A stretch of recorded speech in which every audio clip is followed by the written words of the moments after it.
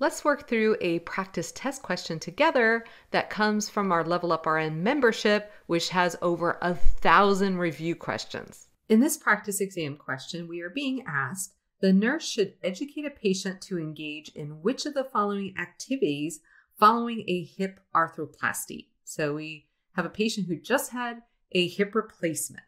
And when a patient has a hip replacement, it's really important after the surgery that they not allow their hips to flex past 90 degrees.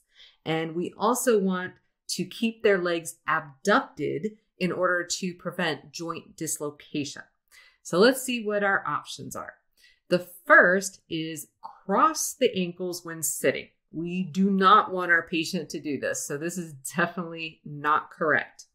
The second option is to use an elevated toilet seat. So this is a good idea because it helps the patient sit higher and puts less pressure on that hip. They're not going to be flexing their hip as much with an elevated toilet seat. So this is likely our correct answer, but let's look at our other options.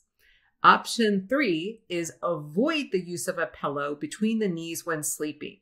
That is not accurate. We want to keep those legs abducted. So we would use a special abduction pillow in between the legs or a regular pillow, but we want those legs apart. So this is not accurate. And then the fourth is bend at the waist to put on shoes.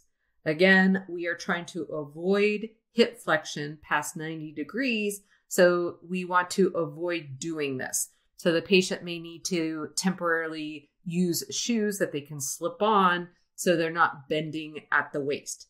So the correct answer here is use an elevated toilet seat. So let's make sure we got that right. And we did.